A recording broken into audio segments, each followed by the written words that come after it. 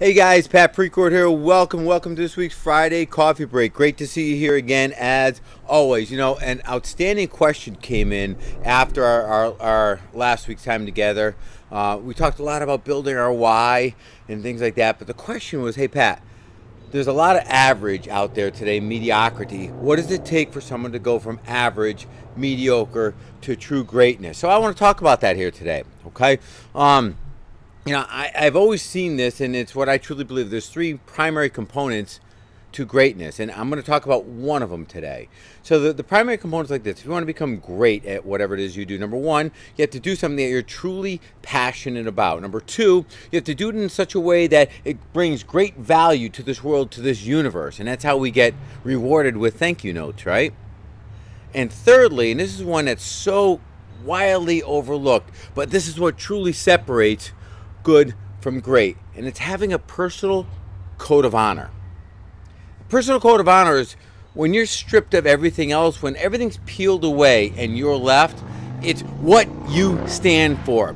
This is your impact on people around you. This is your legacy. This is how you live a life without regrets. That's what a personal code of honor does. You know, when we're put in challenging positions and emotions go up, what do you think happens? Why do you think we make poor decisions under pressure oftentimes? Because as emotions go up, intelligence goes down.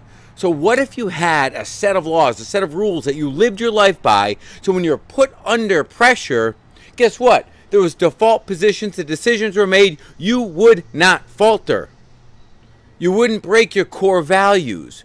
Code of honor is the laws that we live by, our own personal laws that we live by. So an example, picture a metaphor of a second baseman, okay?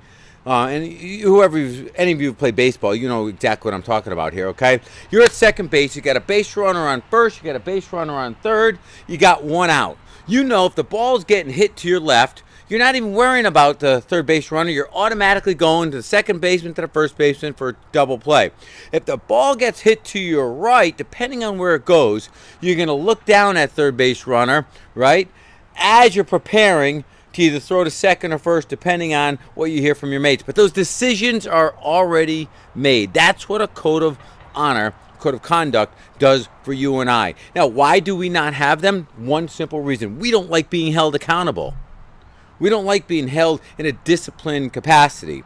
But here's the truth of it.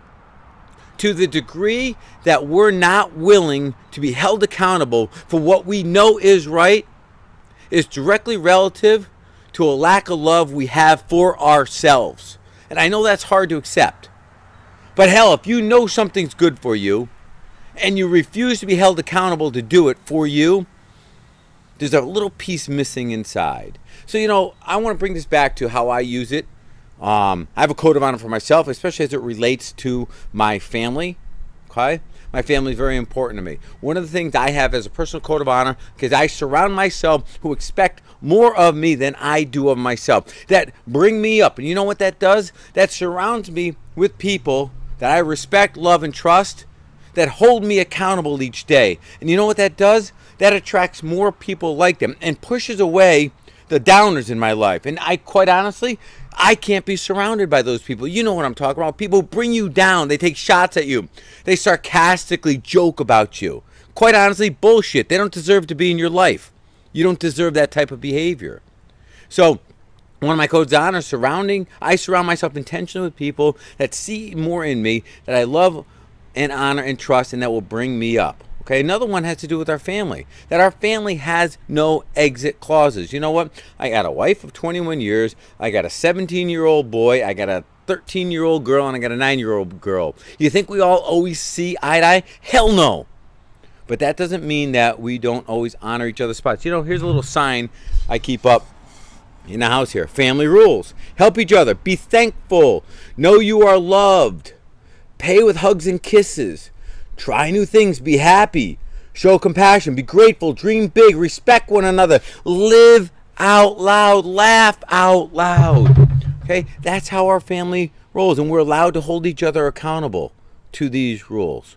So ladies and gentlemen, greatness starts with you. And when you strip everything else back, the only thing left are your actions. And your actions represent your code, the standards that you're willing to accept in your lives.